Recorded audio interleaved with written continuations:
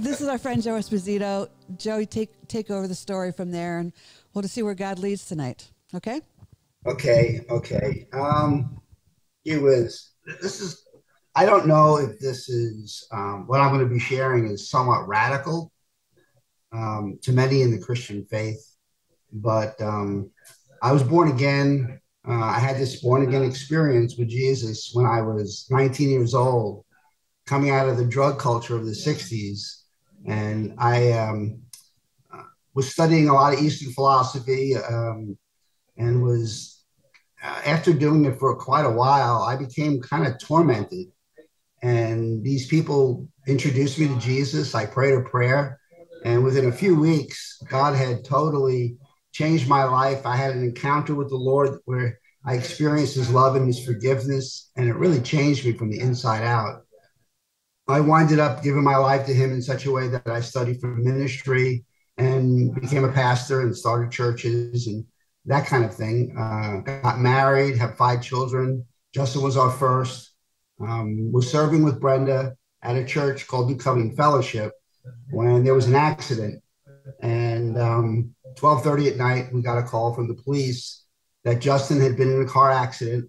He was on his way to the hospital. We didn't know if he would live. And when we got to the hospital, it was the worst call, the typical, worst nightmare a parent could have to get that kind of call. And he was 19 years, I think 19 years old. And the doctor said he was paralyzed. He had a C4, C5, C6 cervical injury, and left him. And they said he was paralyzed for the rest of his life, and that he would require 24/7 caregiving. Well, that next year was very, very intense. Our whole family, the whole lives of everyone in our family changed. We had to change our house to make it handicap accessible. I had to learn how to be a nurse because we weren't going to put him in a nursing home. And so I decided to take care of him at home. And within 2 years, really, I had to pretty much resign from all form of ministry. And after that, I became very, very depressed. It seemed like our lives just went from kind of a normal Christian life to I don't know if I could say hell, but it was really, really hard to go through what we were going through.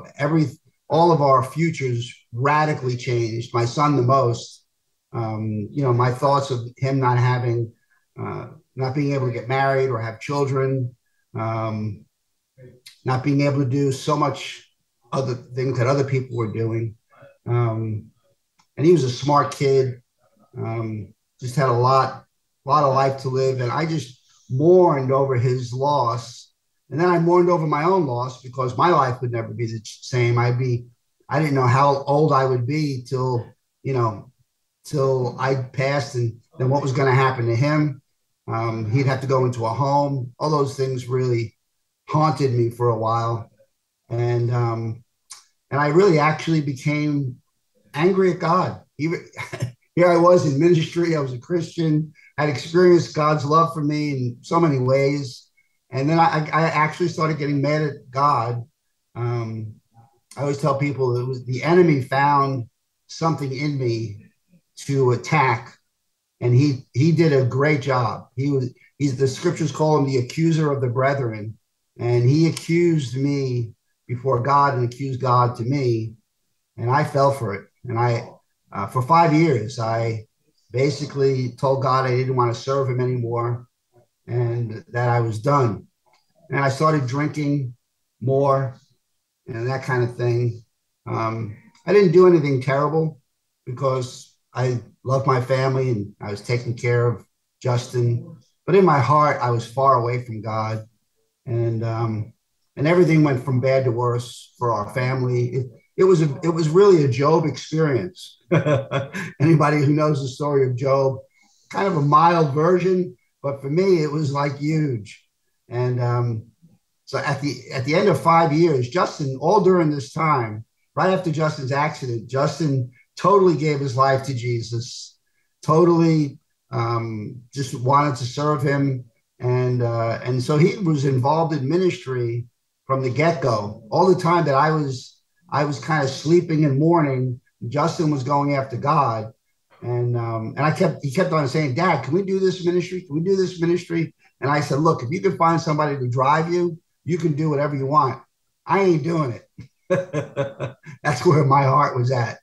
And then one day, Justin's watching, it was 7/7/07. Justin's watching this National Prayer Day of 50,000 young people who are gathered in Nashville, and they're worshiping and they're praying for the nation. And he calls me over. He said, Dad, you got to see this. And so I walk over, and just like John was just singing those songs, these kids were singing and worshiping. And I'm telling you, the song of the Lord just grabbed my heart and just broke me. It just broke me. And I heard the Holy Spirit inside of my heart saying, Joseph, your time of grieving is over. And so, Justin was so taken. He said, Dad, can we do what they call a house of prayer? Can we just gather people from all over our city and begin to worship and pray for our city and pray for our nation on a weekly basis? And I said, you know what? Talked to Patty about it, and we all three agreed that we should do it. And so, John, Brenda, John came and was with us in the house of, in fact, people from your church came with John many times to minister in our house of prayer. And we would worship for a few hours and pray and intercede for the country and the nations of the earth and whatever the Lord led us to do.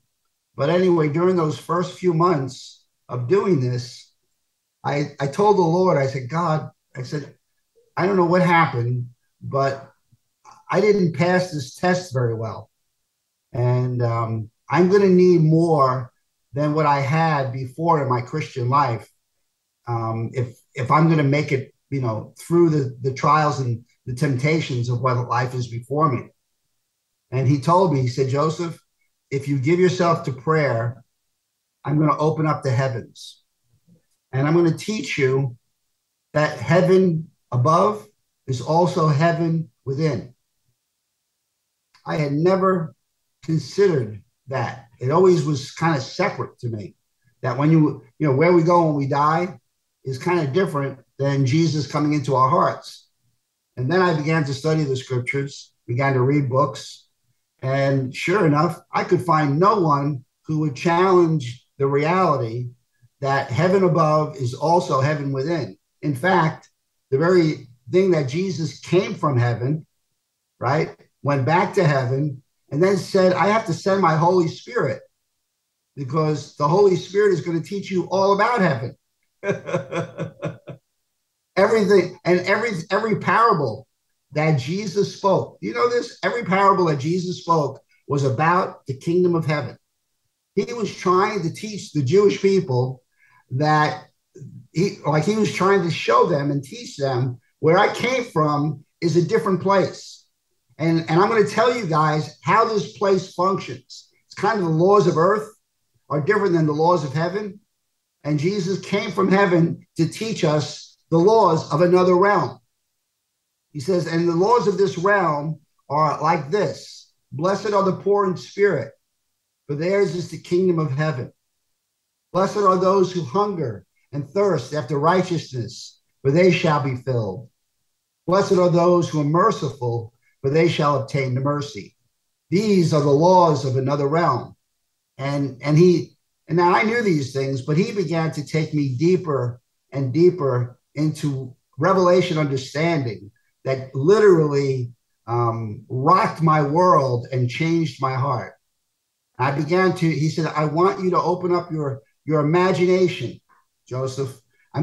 He said, I gave you an imagination so that you can encounter the things of heaven. And I was a rational guy. I said, I don't know what to do with that, Lord. I know how to use my imagination to start businesses, to come up with ideas, and to lust after money. I don't know, all those kind of things that people do with their imaginations. I said, I don't know, imagination about heaven. He said, yes, I'm gonna show you how heaven works. And he said, I gave you an imagination to stir those things that are about me in your heart. And then he opened up scriptures like in Philippians where it says, whatsoever things are true, whatsoever things are lovely, whatsoever things are pure, think about these things.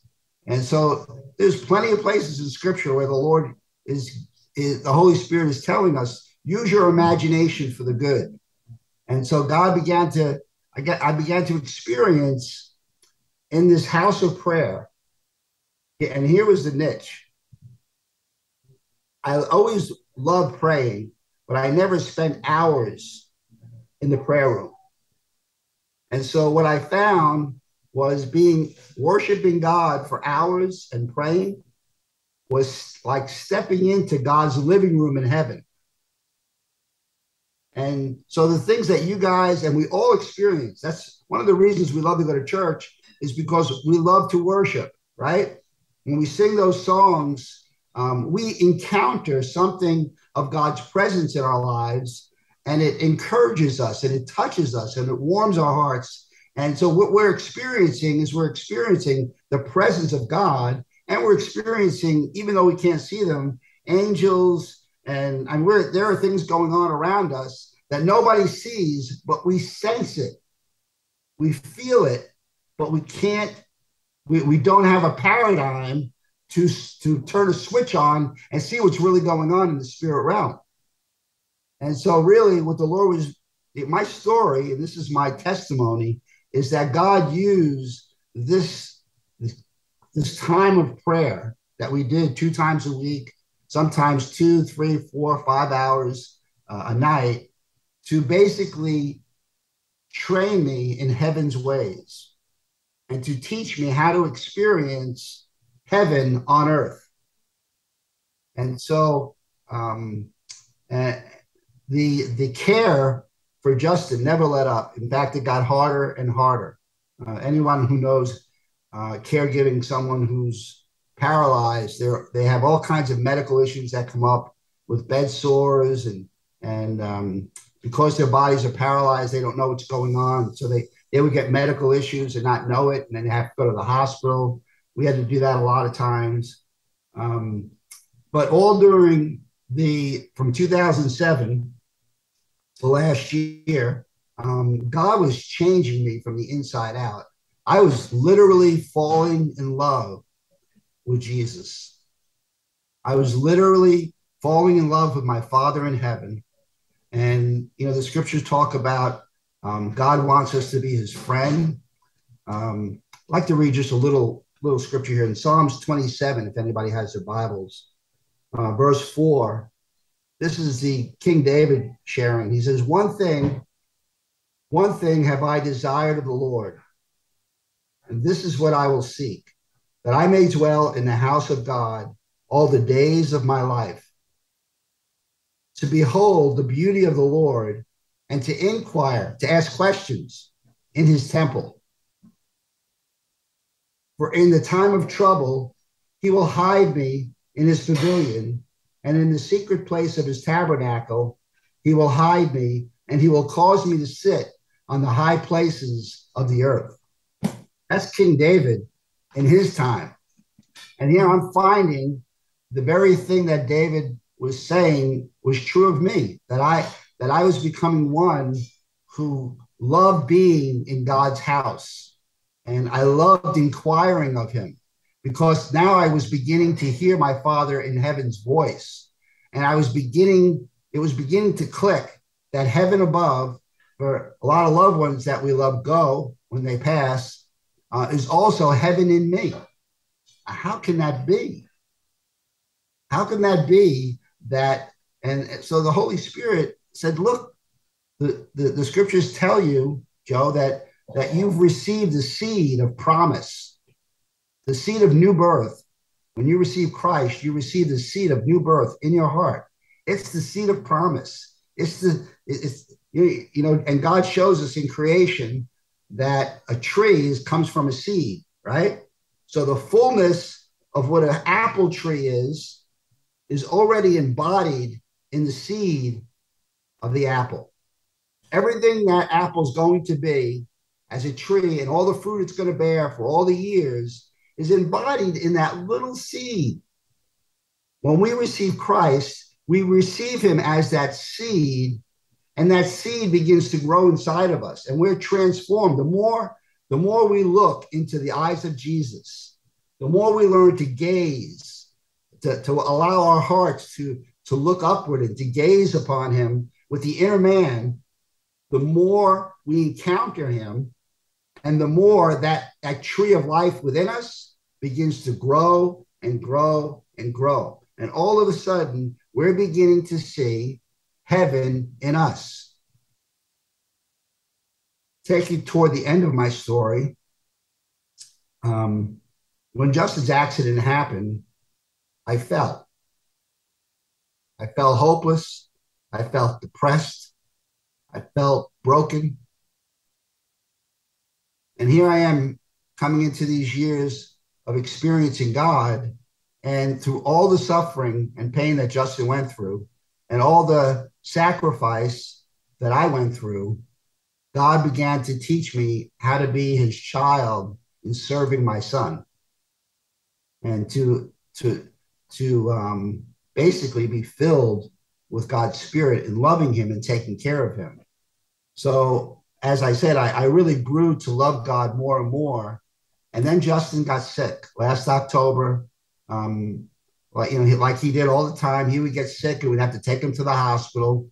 Sure enough, he got sick. We took him to the hospital. Little did we know that he had acquired a kidney stone, which had taken up the whole kidney, one of his whole kidneys, and caused an infection in the system, and he was sepsis.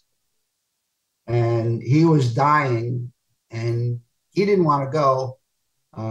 He thought he'd make it through, but he went into sedation rather quickly. They flew him to Georgetown Hospital. They tried to help him. They tried to deal with the infection, and it just didn't make it. And he went home to be with the Lord. Well, 2 days before that, I was sitting on my couch and my phone rings. And you know how you put people's names in your phone that you know, right? So you have their phone number and you write their name and they become a new contact, that kind of thing. Well, my phone rings and its name is Angela Wills. And I'm looking at it. I don't know an Angela Wills. And all of a sudden, the Holy Spirit says to me, he said, Joseph, take the A off Angela, take the S at the end of Wills and put it on Angela. And what do you have? My angels will. Angels will. And so the Father said to me, my angels will take care of Justin. And so I knew at that moment that Justin was going home. This was 3 days before he went, that he was going home to be with the Lord. And I told the Lord, I said, God, the first time around when his accident happened, I faltered and I fell. I said, this time, enemy ain't getting me.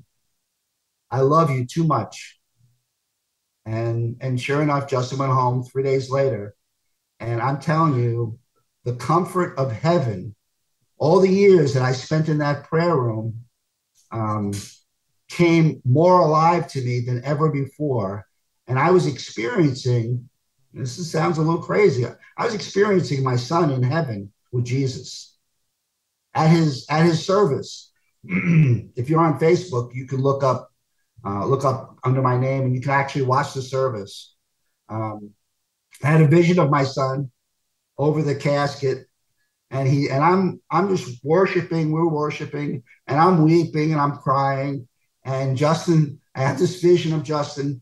He's standing next to Jesus, and his arms are open wide, and he's glistening with this crystal glisten of, and he's just full of this joy, and he's just emanating the beauty of Jesus. And he looks at me and he says, Dad, don't weep. Don't weep. He said, keep your gaze on Jesus. And that was the end of that vision. And it just blew me away. And 2 days later, I was sitting on my deck, just praying and worshiping, giving my heart to the Lord. And Justin was with Jesus again. And Justin said, Dad, he said, I have a word for you from heaven. He said, you've been in the secret place of prayer for 15 years. And God has put a deposit of grace in you from heaven. He wants you to give it away. And it was almost like my son was commissioning me to go and share life with others and to share the story about heaven in us. And so, really, that's in a capsule. That's kind of, the first song that John sang tonight. It said he talked about the blood of Jesus and how we're forgiven, and how Jesus is calling to each one of us, and how the Father's arms are open wide. I mean, these are not just words. This is reality. This is real stuff, that God's heart is open to each one of us, that his arms are just ready to enfold us. And all he's asking us to do is something that we talk about a lot, but don't do a lot. And that's pray and worship. And so my encouragement to everyone tonight is try spending a few hours. You'd have to kind of break some trends in your thoughts. You'd have to get through some things. But if you do it enough, what's going to happen is you're going to encounter the God of heaven talking to you. And when he begins to talk to you, I used to do family counseling. Brendan knows. People would come in with all kinds of problems, and we would walk them through issues of forgiveness over their families and problems, to help them draw close to God and to get healing. Now people come to me and they say, hey, Joe, can you do some inner healing counseling? And I say, I'll tell you what, spend a few hours with me in the prayer room for a couple of months, and let's see if you're not visited by your Father in heaven, who loves you so much more than I do. And let's see if he won't heal you of the things that you're hurting from. And I mean, he took me, talk about a prodigal son, right? I mean, I ran away from God. And when I came back, I'm telling you, he threw a party.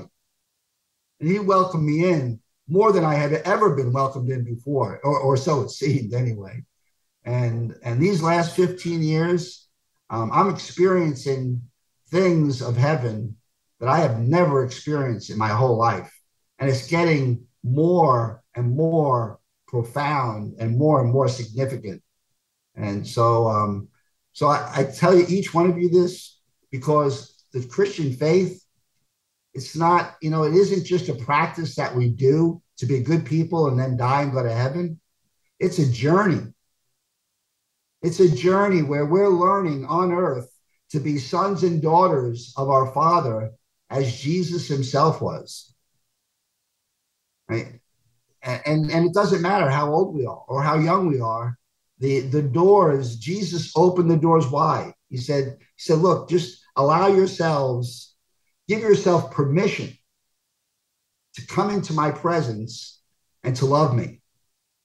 Give yourself permission to worship me with all of your heart, and give yourself permission to dance before me. Give yourself permission to just be free to love me with everything you have, with all of your mind, with all of your strength, and with all of your heart. And watch what happens. Something new, something crazy, significant will blow you away. And it's the God of heaven who you've been following all your life. Amen.